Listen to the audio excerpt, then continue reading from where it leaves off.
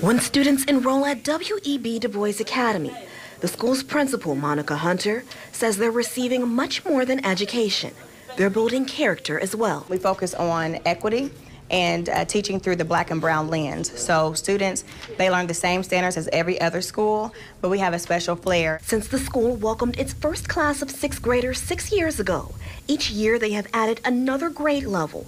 JCPS's Chief Operating Officer, Rob Falk, says now their enrollment has increased so much, the middle and high schools are on 2 separate campuses. As the school grows, eventually we know that we need to have a permanent home for them, so that's why we're building on the TJ Middle School property. The district plans to build a new $68 million combined middle and high school with state-of-the-art athletic facilities here on Poplar Level Road.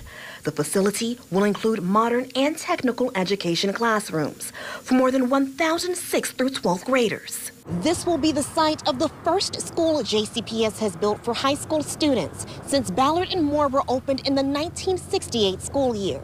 Staff says this is a much-needed investment for the district. We haven't built much over the past 40 years in JCPS, especially in high schools, and as part of the board's initiative over the next 10 years, we will be building or renovating over 20 schools, and DuBois is one of the first. And Hunter says she's looking forward to seeing students and staff under one roof. Our middle school students are excited to be a part of the school going into high school, so it's good all the way around. Jamie Mays, WLKY News.